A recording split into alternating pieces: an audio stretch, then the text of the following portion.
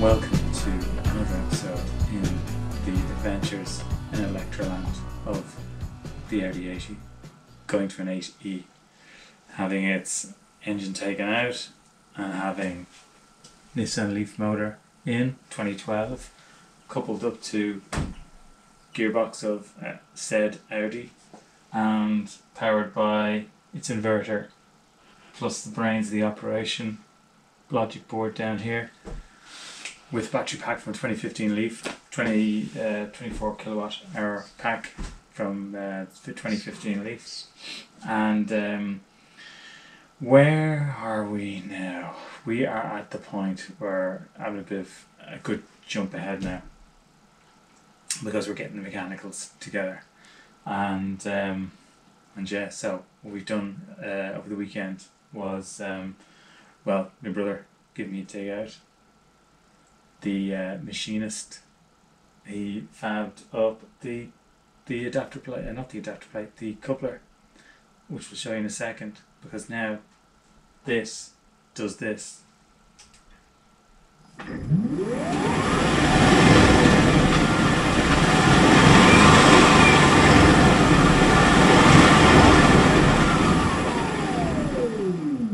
that great?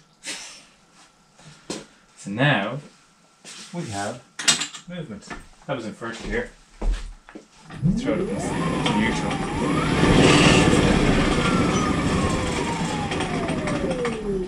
There's a bit of movement, a bit of play in it, but that's because we haven't got the adapter plate in yet. So I haven't got the adapter plate to make the two together. So there's a minute amount of movement. It's just being amplified by the fact that, you know, there's free movement here, sitting on a couple bits of blocks of wood. But yeah, here, have a closer look. So, as you can see in there, let me get a torch that works. Oh, I can never find a torch that works. I know there's one over here. Oh, I know where it is. So, oh, I've been doing some painting as well. That's the holder for the power steering. There is a high voltage junction box, which I'm not going to talk about today, because there's I've got a lot of videos in it, and also a bit of a Q&A for anyone who's watching, just to go, am I doing this right? So, torch. What else we got? Yeah, that's about all we got going on here. Oh, I cannibalized the DC to DC converter, charger, the whole box, which I don't need anymore, but in it I got lots of nice contactors and more bus bars and stuff that I can use for later. So let's go back around here. You'll be seeing that later on as well. Okay, so if you have a look in there, you can see the coupler. I'll take it out now in a sec. I'm going to spin her up.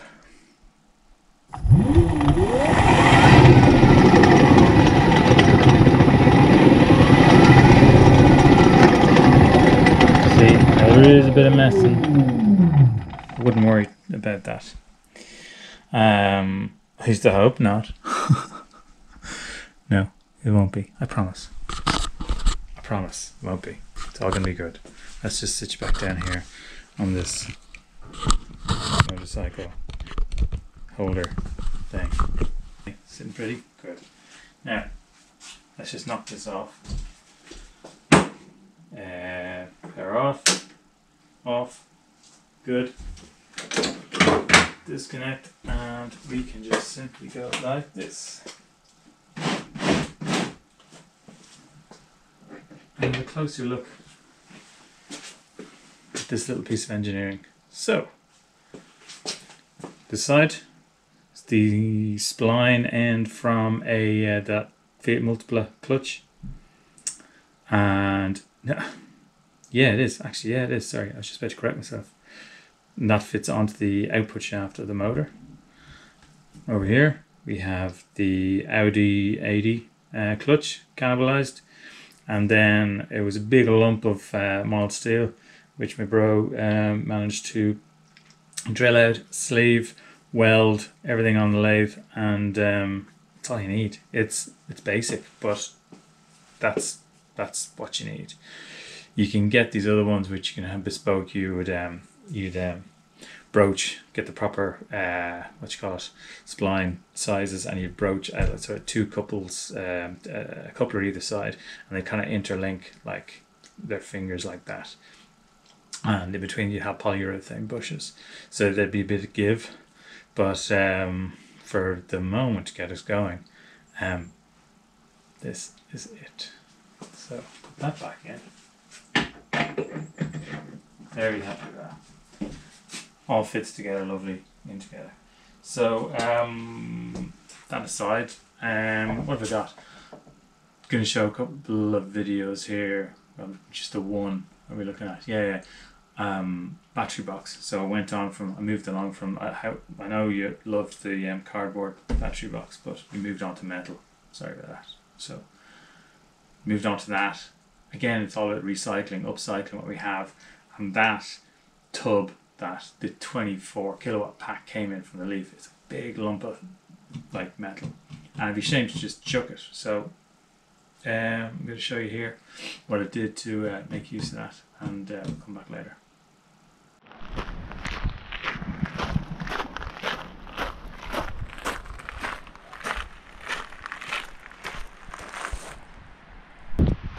If you have a look inside, so this is where the rear pack used to sit.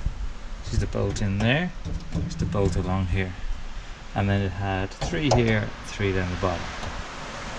So I was thinking, right, okay, if we're going to cut it, we'll cut it down here. That's all we're going to need. We can build up a side here with sheet and a bit more metal, a bit of box section. That's your single skin there.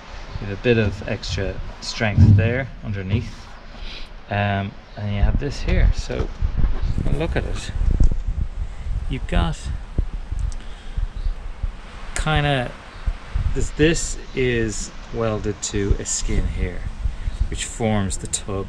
Then you have this outer protection, which is spot welded all the way along onto here as well. You can see this all the way along. So I was thinking, right, what if I drilled out all these spot welds and took away this outer protection, which I don't really need. It's not going to be, this form part of the structural integrity of the car, of the Leaf. I don't really need that anymore. So if I was to sort of, okay, first of all, let's do the cut here. Let's get this separated. Then what we'll then do is put this back down. We'll start to drill out these spots to see if we can peel away this outer protective skin all the way down here. So I mean, going like bang bang all the way along here. Take that away. Leave this in because I think this is the central spine of it, which will give us some really good structural integrity, bit of protection underneath. And yeah, see what we can do. We could reuse this top section. You'd be folding, doing a bit of cutting, filleting, and you'd be sort of bringing that down and adding a bit more plate, which you could use from over here. We're using some of that. And this will have the curve here that's needed. You can see the curve there. So yeah, so you can encase it all. On the back then, you'll have the, I think it's positive and negative terminals there. You have those isolated, all sealed up. This will be going straight to the back of the car. There's the front, where the suspension will be here, and then the back, and then the positive negative coming up into the boot. And we'll have a service disconnect in there as well. Maybe the charger's back there, and we decided yet. So yeah. Hey, once we start cutting, we'll drill it.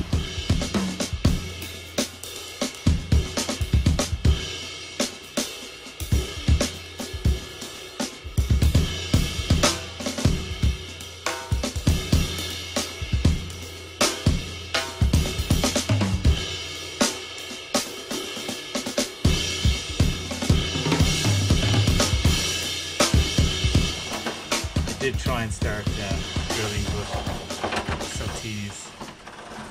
I stopped and started chopping. So already, it's not too much weight in it, but I still want to chop away. Continue what I was doing here, around, and yeah.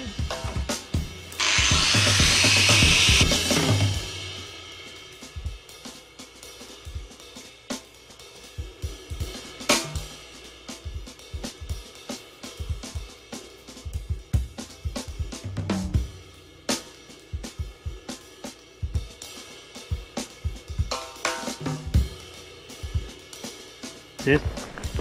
Not pretty. Bit of tidying up to do. Sharp edges, round that off. Keep the lip there when the top goes on. But do a bit of filling in places and smoothing. After that, be alright. Inside, yeah, you can see it's not looking too bad. I'm gonna cut it down here. I'm going to the sheet will then, so they're the fixing points. I'll just bring it up there, but yeah, it's good. Nicely tidied up. There's the battery, there's the box. So since we put the box in, and that kind of almost fitted, let's just a bit of a measure, because this was 40 by 90. So if we look down here, what we got just over 94 by 40. So yeah, so imagine that there's the car. It's going to sit in like so. Battery pack will sit like, yeah, it'll sit like that. Battery terminals will be here at the back, which is good because there's plenty of room at the back. They will then come up into a small junction box in the boot. That's good. So what I'll do is I will another time chop the top of the clamshell to fit. I'm going to build up a plate here to the lip there. Going to get it designed in such a way that it can be just bolted down just with 4 bolts. 1, 2, 3, 4. And somehow I'll figure that out. Yeah, so that's good. So if I could, I would lift that up, bang down there. That's nice. When that shell goes on, I mean, to keep it as narrow as possible, I can cut off, because that usually comes out in a lip, and it goes bolt all the way around. You can tie that up. So we can just have the top of the shell coming here. You can just riven it along here. 1, 2, 3, 4. So you can just attach along there and the same along here. So that's good. So 4 along there, 3 maybe, and then same here. And then you have it all sealed. There's still a bit of the seal residue there. It doesn't need to be any. I can put something in there to make it a bit more weather tight. But yeah, it's good.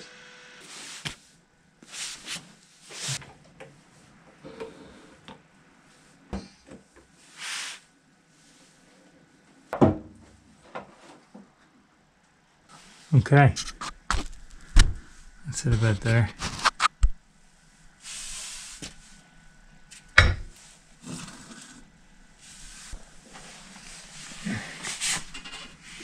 Okay. Fixing it to the chassis is going to be another thing, but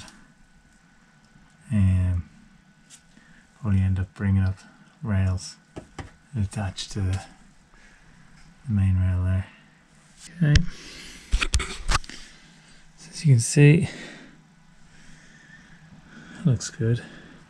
When these are compressed, that rail, the main trailing arms will go up a bit. Yeah, they'll go up another 20 mil. So again, we'll need to check this when it's fully loaded. But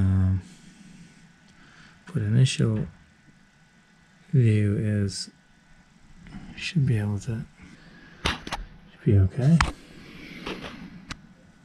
So from there's 200 there. Here's the top. We've got an extra 40 mil to play with. So that's 200 there. It's to the top of the battery pack. Include the skin on top. So you know, 20. We've got another 20 on top to play with. I'm going to put it together, mock it up somehow, get the top of this on and just see how much we are actually hitting the likes of this or this.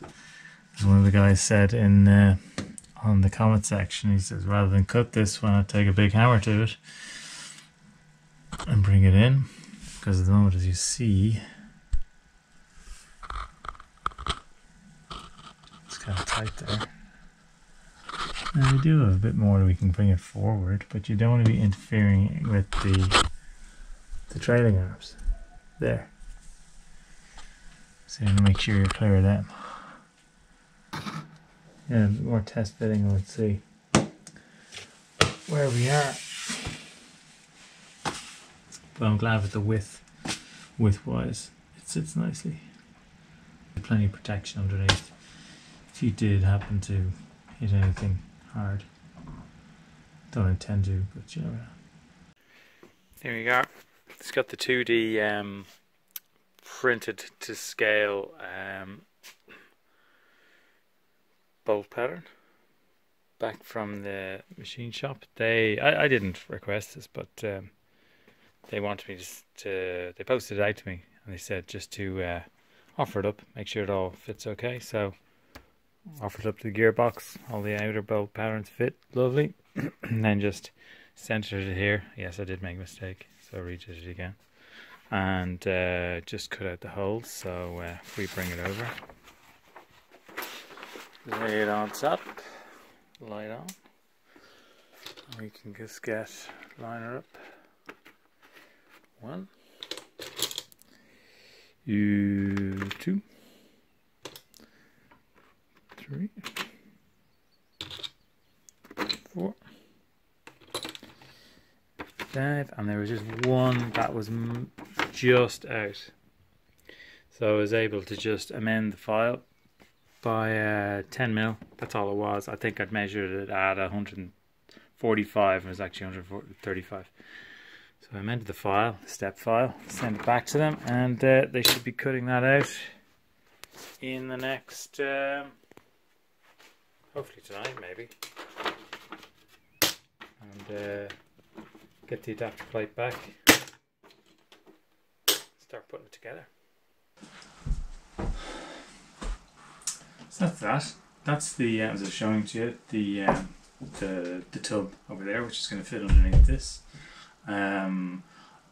Thinking about it overnight, I think what we'll be able to do is underneath the petrol tank in this was held in by straps. It was basically 2 straps which went around and bolted up into the chassis, onto the chassis rails. I think we'll be able to do the same with this. It'll make putting it in, taking it out very easy. And then just you can see in there, not sure, in the boot again, I'll get my trusty torch. The packs will come up in around this neck of the woods, and I'll be able to put another point here just to access the positive and negative terminals, and have high voltage junction box, battery disconnect, perhaps the charger back here as well. So there's plenty of room to play with. And yep, that's that. So yeah, so that is it so far. bit of a delay on the doctor plate, but it is imminent. And when that happens, that all gets sandwiched together, last few checks, and then it gets hoisted into the engine bay, into the black hole, make that disappear. And we can start then getting that mounted that way, up on top. There's a couple of mounting points on this, so obviously the gearbox has 2 mounting points in the chassis. This has a couple of various mounting points, so I'll be able to fab them up to where the engine used to attach to in the engine bay as well. And then from them create a sort of frame up on top for that, plus that high voltage junction box I showed you earlier on. And then it's a case of a couple of choices. I can either take the full pack, I probably don't want it, it's a big beast to put in the back there, or I'll just use the Prius pack. More than likely just use the Prius pack just for that test, just for that final, that initial, the inaugural roll of it in and out. And yeah, because we've got our power brakes, we've got a power steering, we've just need power, and yeah, that will be it. So thanks for watching. If you like what you've seen, if you know somebody else who likes this kind of madness, spread the word, like it, share it, subscribe it, and hopefully we'll have more of, okay, it's not connected, but so hopefully we'll have more of some proper spinning action in the coming weeks. I'm talking like a couple of weeks. Yeah, like to think that. Oh, I also, the last thing, yeah, I need to get that pedal in there as well. Small bit of fabrication in the below the footwell, but that just goes in. There'll be a bit of wiring. I think the wiring will be a bit tedious, but yeah. So thanks for watching. First spin.